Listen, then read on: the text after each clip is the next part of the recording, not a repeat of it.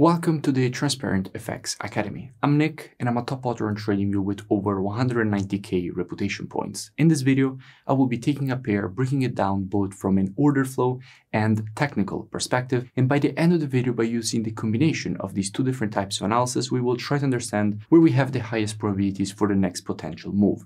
And in doing this analysis, I will provide as much free education as possible. So I really suggest that you stick to the video to the end. So without further ado, let's go straight to the charts.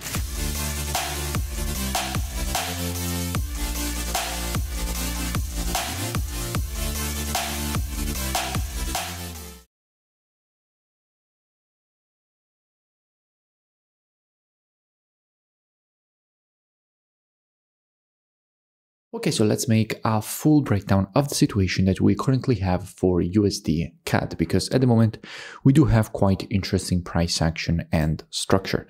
Now, starting here from the monthly, what we can notice is that we did have the creation of a series of higher lows. In fact, starting from here, the market created all these higher lows. However, at the same time, we never had the creation of higher highs. In fact, the market was creating equal highs at this level, rejecting it and respecting it as resistance multiple times, while it was creating these higher lows, therefore classifying as an ascending triangle formation.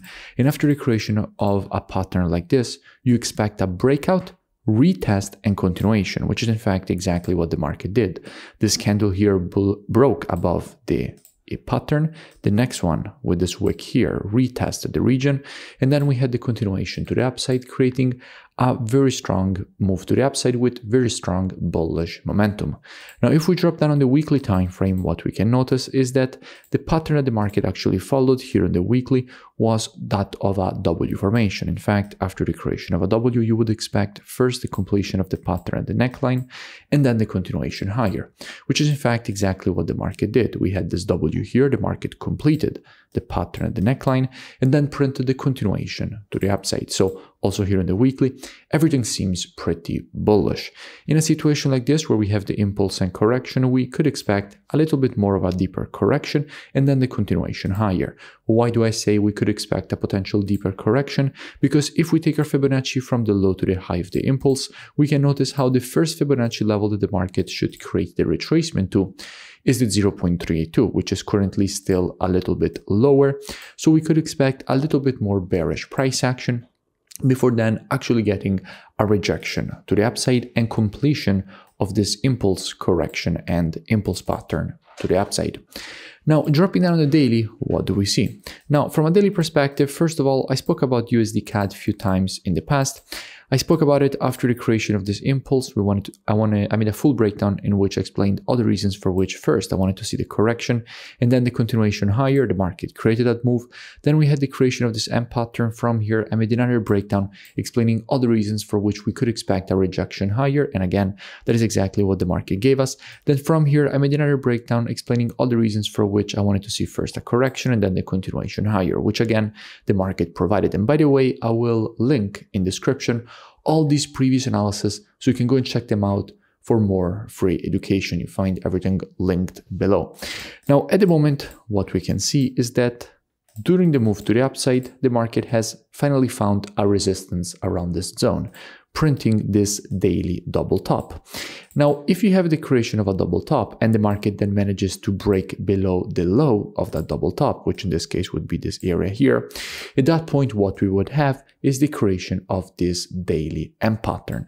And considering that on the weekly, if you remember, what we wanted to see is a little bit more bearish continuation before then a rejection higher, the pattern that the market would create here on the daily would be aligning perfectly with the one that we already wanted to see from a weekly perspective, because here on the daily we would have this M pattern from which we expect a rejection to the upside, at least for the completion of the pattern at the neckline.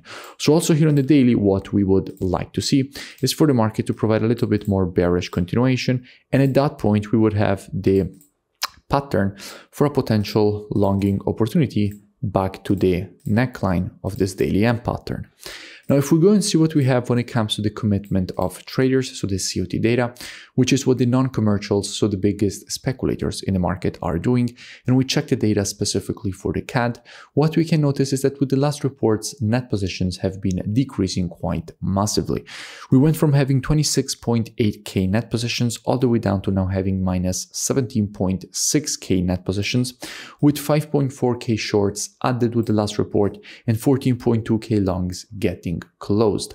Now keep in mind that all currencies on the spot are traded against the USD. So if you're checking the data for the CAD, you're actually checking CAD USD. But in our case, we want the information on USD CAD. Therefore, we have to invert everything that we're reading here, meaning that if we are to read USD CAD, what is happening is that with the last report, 5.4k longs got added and 14.2k shorts got closed. So clearly we are seeing strength in USD CAD, and we see that also reflected in the price action, not only in the institutional positioning on the pair.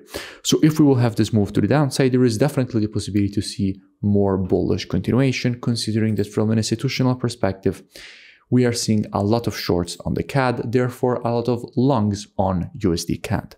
So if the market here will create this rejection to the downside, how we could be approaching this potential rejection higher and this potential longing opportunity. Now, as usual, trading is reactive and not predictive.